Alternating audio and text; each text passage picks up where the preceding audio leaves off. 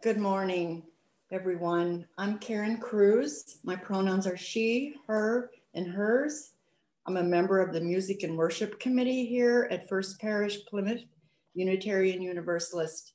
It's my pleasure to welcome you to this morning's service on October 25th, when our theme is the 4 freedoms. The service is being recorded. Thank you to Linda Harding, who is our technical director today. The first half of the service is recorded. The recording stops before our joys and concerns and the pastoral prayer. And you are all invited to remain online after the announcements for small group conversation. We are not able to meet together, but we found a joy in meeting on Zoom. Whoever you are, whomever you love, whatever you believe, wherever you are on your spiritual journey today, you are so welcome here. Come and walk with us this hour. Our morning service will now begin with a call to worship by Paul Robeson. I shall take my voice wherever there are those who want to hear the melody of freedom, or the words that might inspire hope and courage in the face of despair and fear. My weapons are peaceful, for it is only by peace that peace can be attained. The song of freedom must prevail. And now please join in as we sing with Sandi, one of my favorite hymns from the hymnal, number 159. This is my song, to the tune of Finlandia.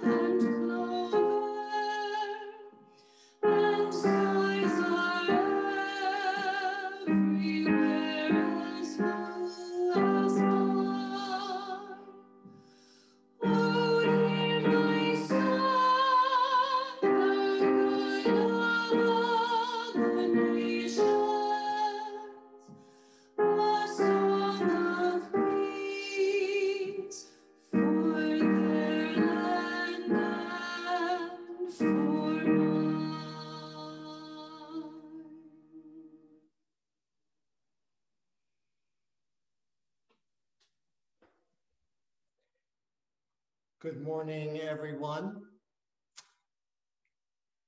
I'm Lavoie, minister at First Parish in Plymouth, and my pronouns are he, him, and his. And please join me in the words of our chalice lighting that are on your screen. Love is the spirit of this church, and service is its law. This is our great covenant, to dwell together in peace, to seek the truth in freedom, to speak the truth in love, and to help one another.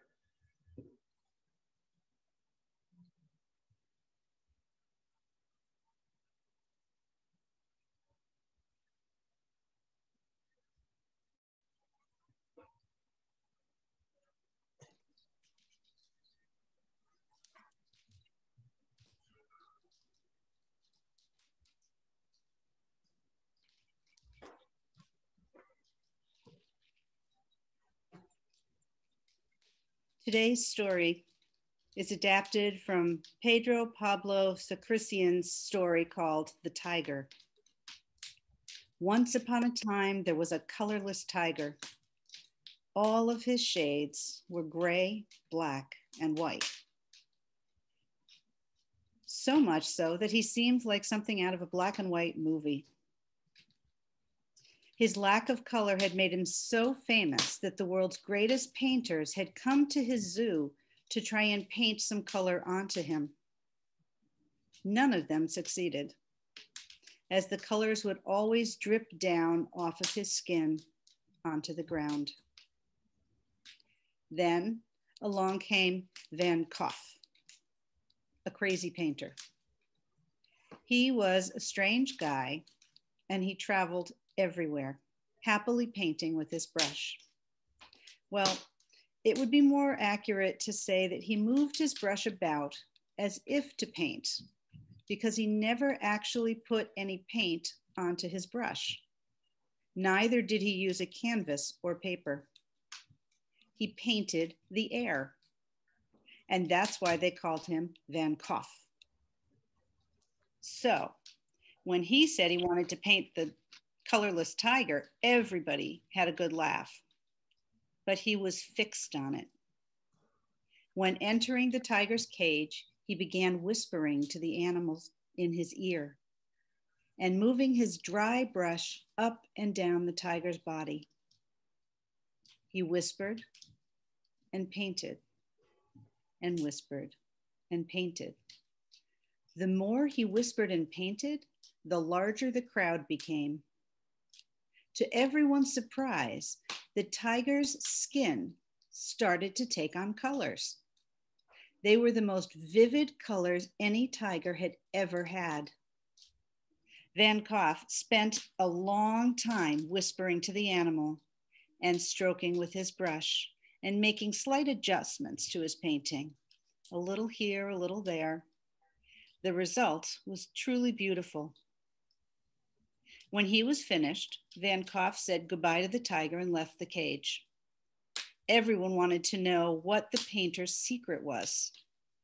He explained to them that his brush was only good for painting real life, and that to do that, he needed no colors. He had managed to paint the tiger using a phrase he kept whispering into its ear. In a few days, you will be free. You shall see. Seeing how sad the tiger had been in his captivity and how joyful the tiger had seemed at the prospect of freedom, the zoo authorities knew what they must do. The next day, they opened the tiger's cage and they loaded him onto a truck. They transported the tiger to the forest where they had found him, and they set him free, where never again would he lose his colors. Many stories end with someone saying, the moral to the story is, and then they state what the lesson is. I wonder what the moral to this story is. Is it when we are free to be who we are, all our colors come out? Is it sometimes we need help from others to gain our freedom? I wonder what you decide the moral will be to this story. I thank you, Deb, for that beautiful story. Our reading today is from an address to Congress by Franklin Delano Roosevelt on January 6, 1941. In the future days, which we seek to make secure, we look forward to a world founded upon 4 essential human freedoms. The first is freedom of speech and expression everywhere in the world. The second is freedom of every person to worship God in his own way everywhere in the world.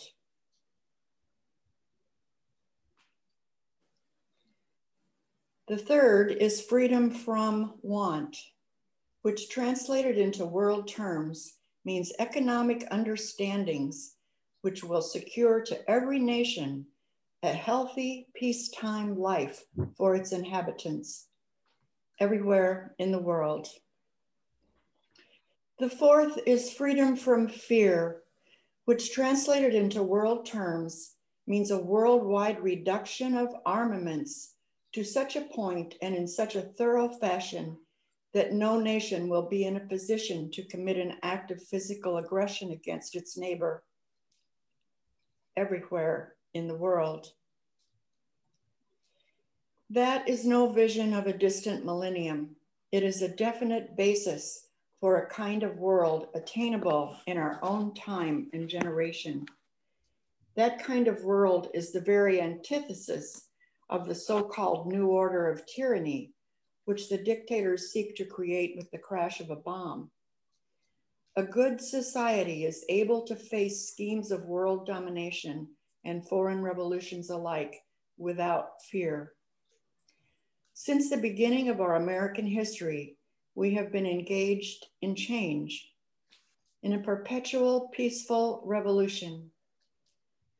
A revolution which goes on steadily, quietly adjusting itself to changing conditions without the concentration camp or the quicklime in the ditch.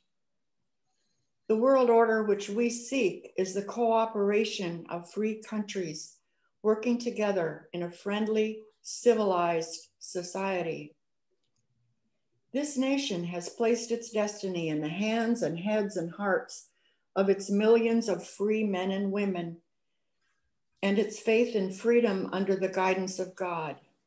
Freedom means the supremacy of human rights everywhere.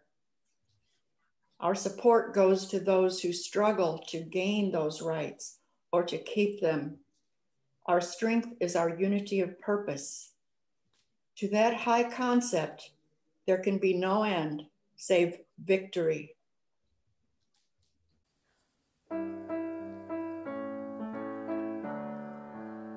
This land is your land, this land is my land.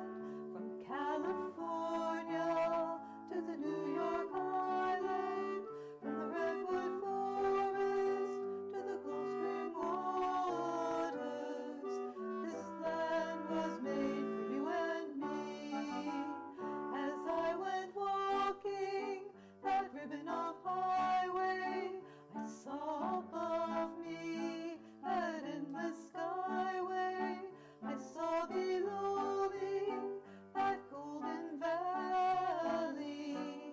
This land was made for you and me. I roamed and rambled, and I followed my footsteps to the sparkling sands of her diamond deserts, while all around me a voice was singing. This land was made for you and me.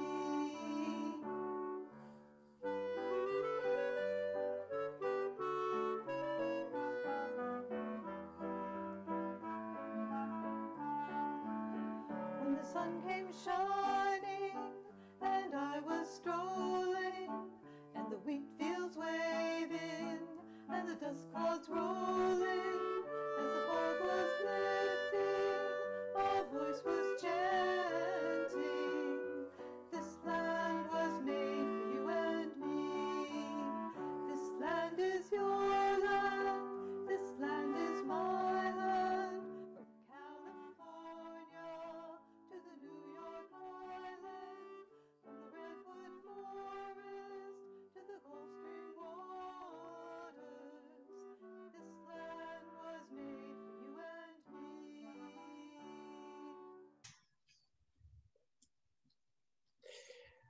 There may be a few of you in this congregation who still remember that State of the Union address that President Roosevelt gave nearly 80 years ago on January 6, 1941. And there are a few more of us who might remember or have seen the Norman Rockwell images that were inspired by that speech, which were shown on your screens while Karen did the reading. Let's try to remember what things were like at that moment in time. Europe was at war. Germany had invaded Poland a couple of years before. France had fallen. England was under the siege of the strategic bombing raids that were known as the Blitz. Here in the United States, we were still struggling with the after effects of the Great Depression, and there was much talk of whether or not we would enter this war. It seemed increasingly to come down to the question of when, rather than whether. That was the setting and the mood of the country as Roosevelt gave a speech that included the section Karen read on the four freedoms. The ideals of freedom harken back to the Declaration of Independence and the values that inspired us to fight the tyranny of the British Crown. The Reverend Forrest Church, in his book, The American Creed, identifies both of these documents, the Declaration of Independence and Roosevelt's Four Freedoms speech, among those significant and decisive documents that have laid the foundation for what this country stands for. In their crucible, he writes, were transfigured the elements that would reflect America's promise and set the measure of its fulfillment. You know, we all have these things we carry around in our heads, memories, ideas, phrases, moral principles, statements that define us, things we believe about ourselves, truths we hold to be self-evident, don't we?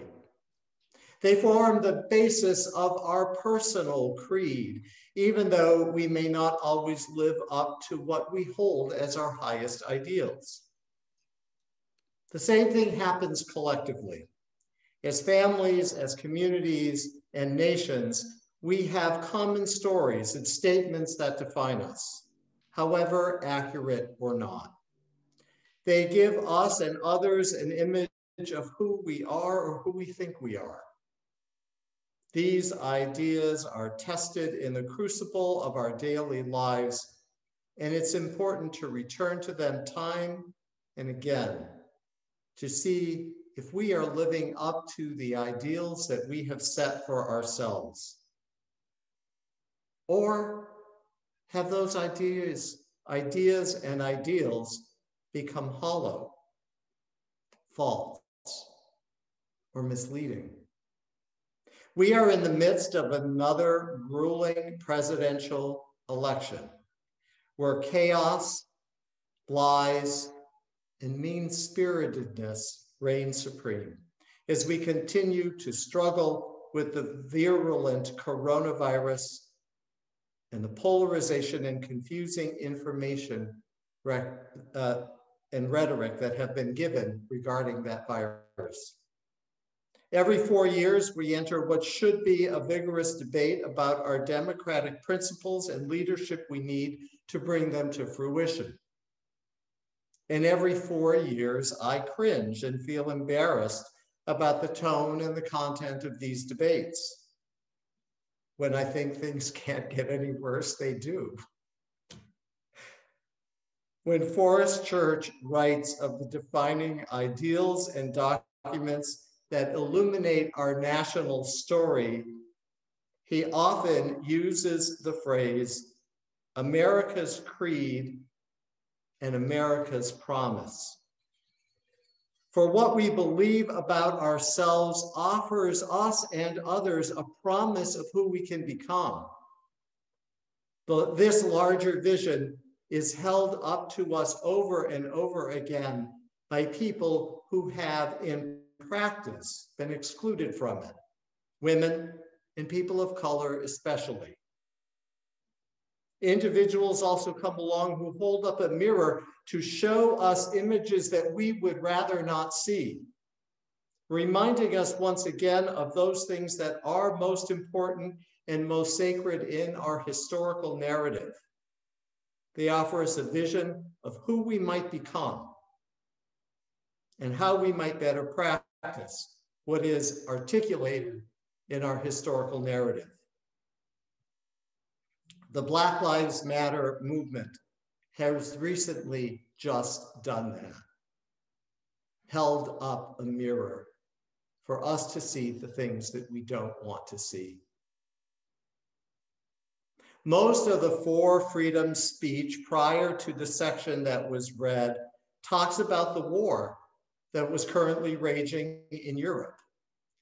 Roosevelt begins the speech saying that this country has never been under as much of a threat from without as it was at that moment, and that we will not isolate ourselves or bow down to the powers of tyranny that would wish to subvert democracy everywhere. Great words for us to remember today.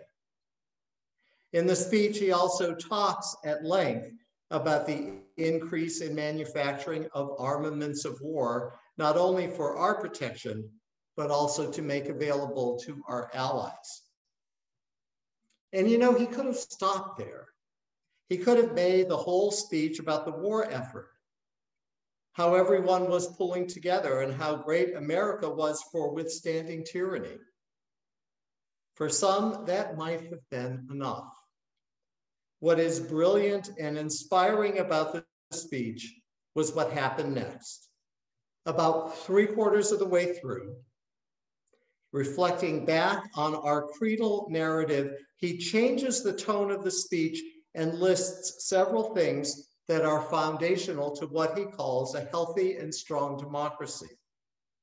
And those are equal of opportunity for youth and for others, jobs for those who can work, security for those who need it, the ending of special privileges for a few, the preservation of civil liberties for all, and the enjoyment of the fruits of scientific progress in a wider and constantly rising standard of living for everyone.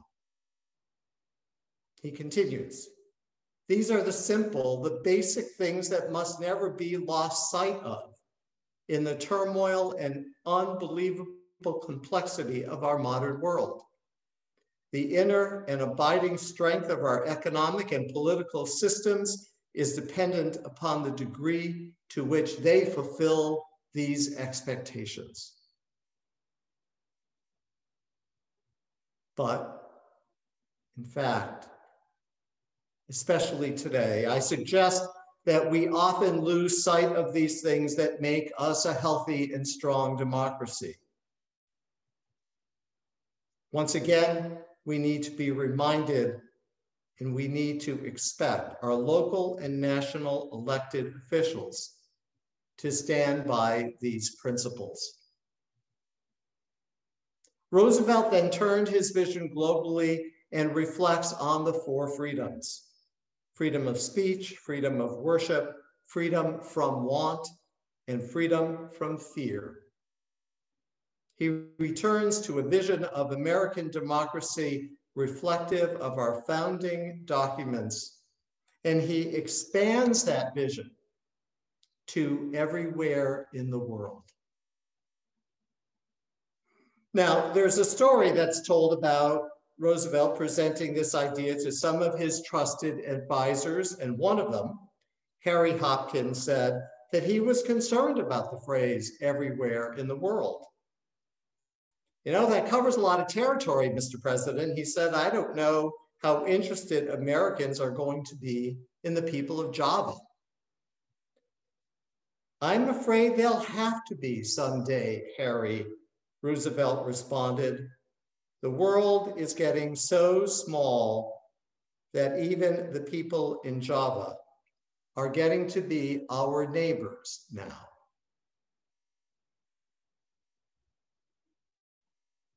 It's remarkable. Nearly 80 years ago, when he led the nation, President Franklin Roosevelt had a vision of the kind of global community that we often speak of today. He had a glimpse of the kind of interconnectedness that was needed to preserve life and liberty everywhere in the world. And the role of the United States in his vision of the global community was one of ensuring basic rights and freedoms for all human beings. This inspires me, and I hope it does you as well. Now, I don't mean to idealize Roosevelt this morning and disregard his shortcomings. For we know that just one short year after this speech, on February 19th, 1942, Roosevelt established internment camps for American citizens of Japanese descent. These internment camps were not as horrific as those set up by either the Germans or the Japanese, though they did destroy lives and cost many people their land and their livelihood. We don't always live up to our creed and our promise. And we face a similar moral crisis today. Is the lack of cooperation, the racism, sexism, greed, and bullying that we see on a national scale consistent with our ideas of who we think we are?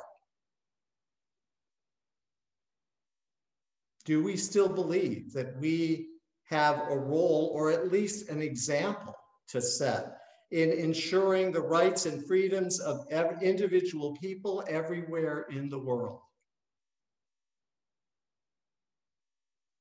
I fear that we've once again lost our collective moral vision, both abroad and here at home. I fear that we have become consumed by a golden idol that calls us to be self-centered with fear and greed. I'm afraid that we forget that personal freedom always includes responsibility to the rights and freedoms of others. I'm concerned that we confuse our greatness, for we have truly been a great nation, that we confuse our greatness with an arrogance that bullies our own citizens and the rest of the world as well.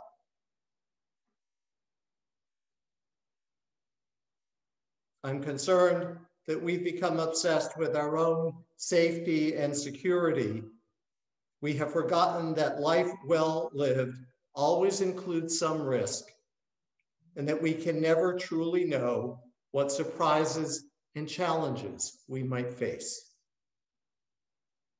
The gap between rich and poor grows wider, and once again, like it's so many times in our history, we are asked to fear new immigrant groups entering our country, rather than to embrace the richness of the diversity that they bring us. What happens to our vision of freedom? What has happened to our vision of freedom, liberty, and justice for all? What has happened to that moral compass, the crucible of our transformation? What has happened to freedom of speech and expression, freedom of religion, freedom from want, and freedom from fear? That is no vision of a distant millennium, Roosevelt wrote. It is a definite basis for a kind of world attainable in our own lifetime and generation. And as he said at the end of the speech, this nation has placed its destiny in the hands and heads and hearts of its millions of free men and women, and its faith in freedom under the guidance of God. Once again, as Roosevelt says, it is in our hands, and is as it has always been, to call ourselves, each other, and our nation to live up to its promise, its highest ideals. Once again, it is time for us to step forward and ask that these be more than sweet-sounding words that make us feel better about ourselves. It is our task, it is our call, especially as people of faith, to remain mindful of the responsibilities that accompany freedom and prosperity, and demand that our elected leaders do so as well. In April of 1945, in a speech Franklin Roosevelt was preparing a week before his death, he wrote, "Today, we are faced with the preeminent fact that if civilization is to survive, we must cultivate the science of human relationships, the ability of all peoples, of all kinds, to live together and work together in the same world at peace. Let us always strive to make it so. Amen, and blessed be."